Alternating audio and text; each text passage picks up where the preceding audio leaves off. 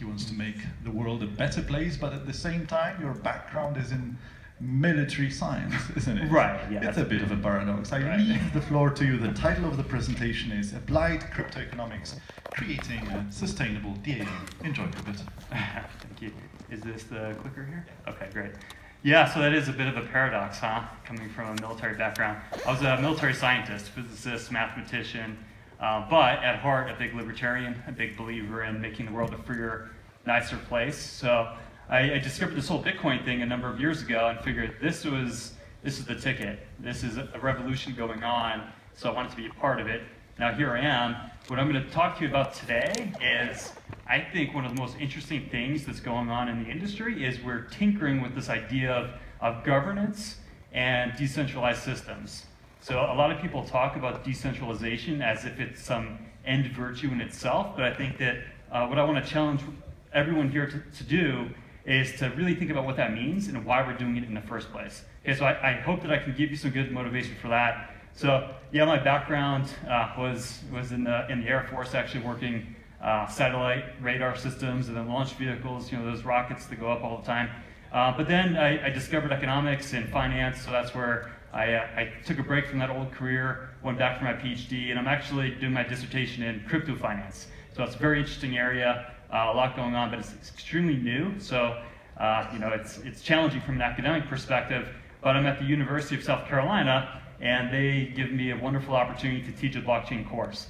So besides being, you know, my big reason that I'm here is because I'm a co-founder of ZenCash, which is more than just a privacy coin. It's more of a social movement, and we're building a privacy ecosystem that I think is going to do some really, really interesting things. We already are.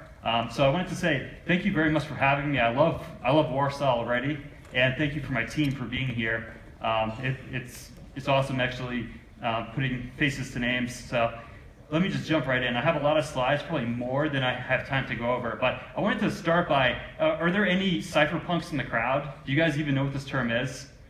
Because this was the heart of Bitcoin. Yeah, that's awesome. I love the hands out there. That's great. Not enough of them though, but this was the heart of Bitcoin. It was kind of a challenge to this concept of, this 100-year-old concept of money and state being one thing. So this was a challenge. Was if you look at the Genesis block for Bitcoin and the message that Satoshi put in there, it was a reaction to the bank bailouts. So fundamentally, Bitcoin had its start from trying to separate money from the state. Now this is a very, very interesting challenge that went against a 100-year history, at least, for this concept of money. Okay, so fast forward from 2009 to today, and there's already this explosion in the industry. Now I know you're seeing a whole range of different types of organizations and companies that are talking to you in this blockchain space. We are part of this grassroots part of the space. This part of this, you know, more of a social movement than a company. Okay, right? So we're a nonprofit. We're not looking to make money by selling products. We're creating technology and we're giving it to the world. And I think there's a paradigm shift for the way that business gets conducted. So the reason why I bring up the cypherpunk dream was because cryptocurrencies now offer the first viable chance to make this reality happen. And the objective was always to use strong cryptography as a tool to make the world freer, more of a fairer place, so that everyone in the world, no matter where you're born, has equal opportunities, both economically and for other human rights, particularly privacy. Okay, so that's where we come from. Then we start talking about this concept of decentralization. And I don't know if everyone really knows what it means or if anyone really cares. Now, for a big part of the industry, it doesn't matter. If you're a business and you're leveraging blockchain technology, decentralization you know, may or may not be important to you. A lot of businesses are leveraging private blockchains, so decentralization really doesn't matter to them. Now, for the public blockchains, like for us at ZenCash, decentralization is extremely important because we are pushing this idea that every human being has the right to privacy. We don't care where you live, what jurisdiction you're in, and what the people in your jurisdiction think about that. Right? We're creating technology that's equally accessible to anyone in the world. So for us, it's extremely important to be truly decentralized, which means we need to think about what that really means. And I'm gonna talk about an actual way that you can measure a concept of decentralization and make sure that your project is actually trying to achieve this objective. Okay, so fortunately for us, we can leverage some concepts in economics, like the Gini coefficient or Lorentz curve, where we can actually decompose public blockchains into subsystems and measure, according to some standardized metric, of what we mean by decentralization. Okay, so for a curve like this, if you have absolute equality, then you're gonna be on the straight line, 45-degree line. Okay, if you have severe inequality, like economists often invoke this this metric for measuring income inequality, you're going to be much closer, okay, over here. So just keep this graphic in mind, and we can start measuring, say, Bitcoin or Ethereum or ZenCash according to a metric like this. So the way we start to do that is we decompose these public blockchains into their subsystems. Okay, so you can think of, for instance, miners as being one subsystem of a blockchain project. Okay, do you want one big miner with all the hash power of the system, or do you want to have it as distributed as possible? Now it depends what you want from this. Okay, if you want censorship resistance and you want to protect against, say, 51% attacks, clearly you want to distribute the hash rate across a broad ecosystem, right? So it's not heavily concentrated. But the same thing is true for things like exchanges. Now, I'll tell you, for ZenCash, we have half a dozen exchanges that we're traded on. One dominant exchange that has oftentimes like 98% of our trading volume, Bittrex. Okay, so to me, this represents a single point of failure, where if Bittrex goes down, they get hacked, something goes on, say they delist us for some reason, that's a really big deal to us. So every project out there needs to consider also the sources of their liquidity. Where do they get the trading volume? You want to spread that out as well. You want to look at your code base itself. Now, this is something that challenged me when I first saw it, was having a decentralization in your actual code base. So most projects have one code base. Okay, Bitcoin at best, you could say maybe had 3 or 4 different code bases. Bitcoin Unlimited being the most popular secondary one. But even with the split now, that's changed. All right, so if you want to be truly censorship resistant, you may want to think about having multiple code bases distributed around the world.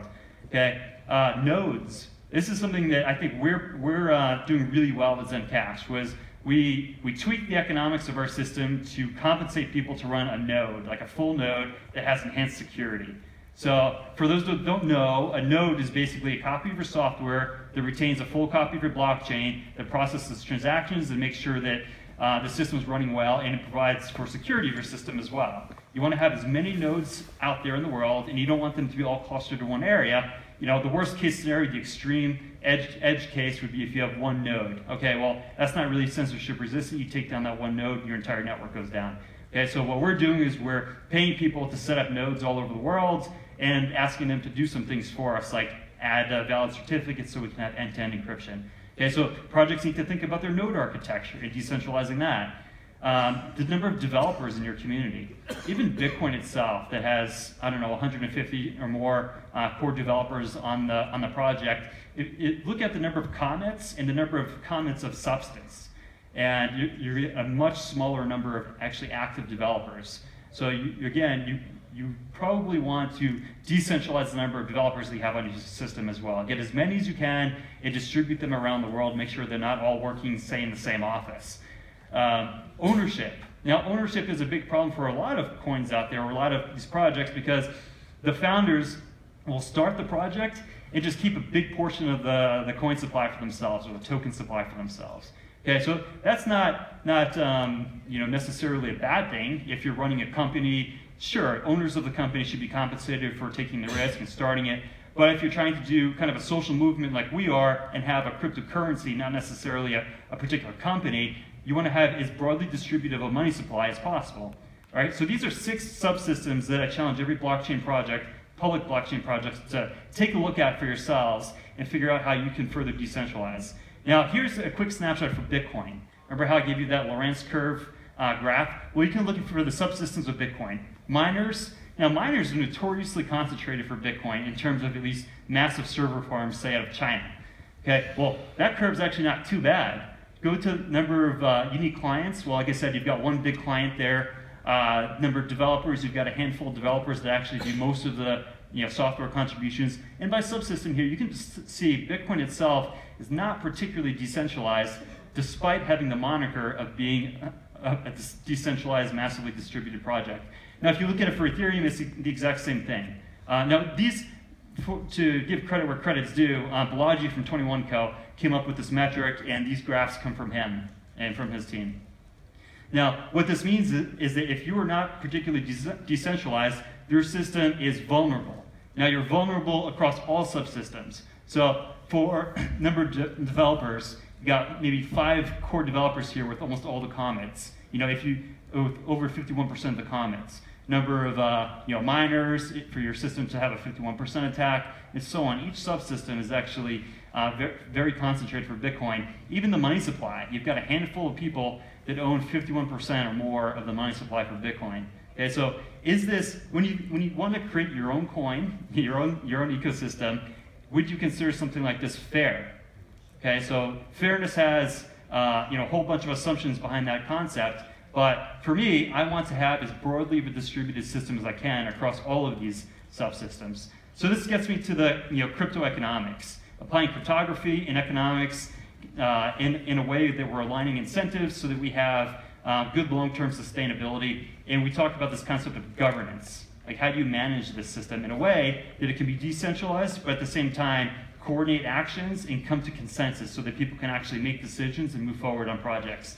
So what I like to think of here is we're adding 2 additional subsystems to Balaji's initial 6 subsystem model. Okay, the 2 subsystems that I think are extremely important are the funding model. Are you going to have a long-term sustainable funding model, or are you just looking to get rich quick right away? Okay, what's going to happen in 10 or 20 years? Are you going to be able to sustain yourself if, say, you take in a big fundraising, you do a big ICO and you make $100 million today, and then you go and you allocate that to projects. In the best case scenario, you do a good job with early investments. Well, what do you do 10 years from now when your money runs out? Are you long-term sustainable? Is your project viable? The governance aspect is huge. Now, this was crippling Bitcoin for a while, this whole scaling debate with Bitcoin. The block size issue, and the big reason for why Bitcoin ended up splitting between Bitcoin and Bitcoin Cash. Okay, so there were preference clusters within the community of what they wanted to do with the project. What were some of these key technical specifications that they wanted to maintain or change? And they couldn't come to terms on that, so they ended up forking. So we need to think about governance from a multifaceted perspective of how you create a sustainable project. Okay? The first one that I think is the low-hanging fruit that we can talk about and try to solve right now is the blockchain funding models. So we've got a few different funding models. The first was Bitcoin. And Bitcoin started as the classic open source project where basically people donate their time. You've got developers that donate the code, they work on their free time, they don't get compensated. You've got other investors or people that say set up a merchant store that accepts Bitcoin. Well, you're not being compensated by the network directly, you're just doing these services because you're trying to support the network on your own. And that's great, but it's hard to support a full ecosystem when you're not compensating the various stakeholders of that ecosystem. The second funding model that came about was something called proof of stake. Now, proof of stake is, technically it just means you're swapping out the consensus mechanism, proof of work mining for some proof of stake randomization process for appending the ledger. But it also introduced a new funding model where people would create a proof of stake coin and then retain a portion of the money supply for themselves or for the project. And then they would allocate this kind of reserve money supply to project, pay developers, pay marketing campaigns, and so forth to try to grow the project. But it was all from having this kind of lump sum funding up front from when the coin was created. The next one, which we're currently in the middle of a gold rush, is this ICO movement, this initial coin offering stuff. So here's where people realize, well, we could do kind of like like an equity offering, or like an IPO, which is where the name comes from, where we can raise money through crowdfunding now. So we can take a lump sum up front, and we can invest in all this cool stuff. We can pay developers, we can build up this project, basically run a business by doing a massive crowdfunding. It started off, pretty big actually. Some of the early ICOs were raising millions of dollars, and that used to be big. Now, back in the day, if you were an entrepreneur and you wanted to raise money because you had a good business idea, you would actually go out and fund it yourself, maybe have some early partners, some family, friends, and then you would build a prototype. You get some early customers, test it out, and if you did well, you would approach a venture capital group or angel investors. Maybe they would give you a few $100,000, and you would incrementally improve your business, your products, and if you're doing well, they'll incrementally fund you more.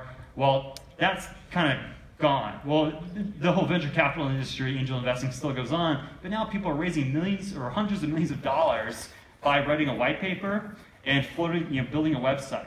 And people are just giving them a ton of money without really doing due diligence necessarily and knowing what they're buying. Right? Do they have any equity rights, any claim of ownership on the businesses that are being created? Is this like a debenture or like a debt offering where there's a promise to repay them for something? Do they have claim to revenue streams? What is it? Oftentimes there's no claim to anything. It's basically kind of utility where you get this token and you can therefore participate somehow in some network, which could be fine. But there's a whole bunch of economic issues with this. There's good and there's bad associated with that. So the third model that we use for ZenCash, I think is more long-term sustainable. What we do is an incremental funding model. We call a treasury model. That means we take a diversion of block rewards. So every block that's mined, there's a portion that typically goes to miners for doing that. We still do that, but a portion gets siphoned off into a community fund and to reward other stakeholders. Okay, so it's incremental, so we're not getting hundreds of millions of dollars up front and then just promising the world we'll do good things with it. Instead, we're getting a little bit of money with every block that's mined, and if the market likes what we're doing, the value of our budget's increasing. If they don't like what we're doing, the value's decreasing. But importantly, in the long term, we have a sustainable funding model. 10 years from now, we know that we're going to still have a budget, okay, no matter what I do. And what I find really important as well from an economics perspective is that every business could be considered kind of like has a cloud of real options that they could exercise at some point in the future. We don't know what the real options for every business is going to be, say 2 years from now, 5 years from now. Who knows what the investment opportunity set's going to look like? So I think it's far superior to have incremental funding over time so that in 5 years when your investment opportunity set changes, say a new technology comes around, now you can invest in that. Versus if you get all of your money up front, how are you going to time phase that budget in a rational way that makes sense and is sustainable? Now, that's funding. Funding is extremely important. You need resources to do things. Okay, you need resources to pay people to do things. But you also need to know how these resources get allocated. So that's the next step that we're focusing really hard on, is we're looking at how, two types of governance. Now, there's low-hanging fruit for governance, which is how you allocate your resources. And then there's the harder problem for governance, which is how you make decisions on, say, software upgrades, something that they would call a hard fork. If you have a software upgrade that's not backwards compatible with your previous code.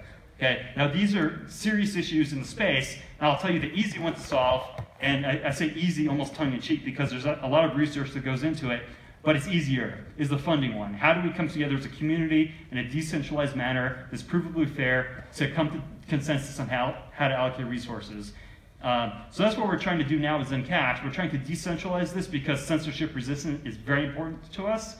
But at the same time, we know that we're doing trade-offs on centralization versus decentralization. Decentralization isn't necessarily a good thing all the time because it does introduce inefficiencies in processes. If you had one benevolent dictator that, say, was God, making all decisions because this person was all-knowing, all-powerful, and knew the exact right thing to do all the time, one decision maker would be perfectly fine, would be the optimal, actually. The reality is human beings are not like that, and we're imperfect, we have imperfect information, so we need to figure out how to make rational decisions in ways that might be inefficient, but are fair, and in the long run will have good outcomes that we can learn from. So I've written out here a bunch of properties that I call desirable for any kind of system. Okay, so I think inclusiveness, for me, is extremely important. For a grassroots community project like ZenCash, it is extremely important for us to be inclusive. By that, I mean everyone in the world should have equal opportunity to participate. Okay? There should be no artificial walls or barriers to entry just because someone's born in a different country or has some different background. Okay? It should be completely inclusive to anyone. It should be provably fair. Now, provably fair means you should have complete audits, visibility into the way processes are working, and you should not have any weird things where there are a few dominant agents within the ecosystem that could dominate the entire ecosystem. There's this efficiency thing. So we know that decentralization, on average, is not going to be as efficient as centralization for certain things. But we still want to have, within the decentralization space, some element of efficiency. But most importantly, I think that the most dominant processes in the long run are kind of evolutionary. So you have to be able to learn from feedback. So number one, you have to have a feedback mechanism. And number two, you have to be able to incorporate that feedback to be able to grow and pivot and change over time. Okay, so these are the important elements of a governance model that we need to think about. And what we're doing with ZenCash, well, we're trying to decentralize everything for a good reason, because we're a privacy project. So for us, that's really important. We're starting with the budget allocation decisions. We think that's the low-hanging fruit. And what we're doing specifically is we have our version 1 proposal submission and voting system is going to come out in the market in the next couple of weeks. But even more interesting is we have a deep R&D project. Actually, we're leveraging amazing research from this company called IOHK that did a couple years worth of game theoretical research into voting mechanisms and how you implement them into blockchain protocols. And we're going to be building this on ZenCash. So to me, that's the most fascinating aspect of our project, is we're going to build into our protocol a provably fair voting system so that anyone in the world can participate. And the way we're doing this is, well, putting everything on chain, which is extremely important so that it's not easily censored. We're going to have full transparency and auditability, and we're leveraging zero-knowledge cryptography to implement secret ballots in the system, which then goes to making your voting mechanism more fair. It prevents some issues that we have with democracies when people can see how people are voting, and we make it impossible to censor. So the proposal, or the protocol level system, I guess I don't have enough time to really go into a lot of detail, but we're trying to create a DAO, a decentralized autonomous organization, that is actually decentralized and actually autonomous. And in fact, I view this as an evolutionary process, so I don't want one single DAO. In fact, I want to have multiple competing DAOs around the world built on our system that are competing with each other and helping the system evolve symbiotically. So we need to make sure, if this is going to be fully inclusive, anyone in the world should be able to participate, which means we have to have a nice standardized proposal submission process that is easily understood, simple, and anyone can participate in by just having multiple points of entry where they can submit their proposals and be seen by people in the world, and not just be overshadowed by other people, maybe dominant proposals that early adopters might be able to do. We're leveraging some cool game theory with our voting model here. We know that you have to incentivize people to do the right thing, right? Or you can't just rely on people to do the right thing because they somehow have the best morals in the world and aren't going to try to take advantage. You need to make sure that the economic incentives actually discourage people from trying to attack the system. You want to reward people for doing the right thing. And so one simple thing that we're going to do to overcome voter apathy is to reward people for voting. So if you're a good steward or a good stakeholder of our ecosystem, and you're triaging proposals, you're looking at them, you're trying to help us allocate resources well, you're going to be paid for doing that. So to vote, you're going to be paid.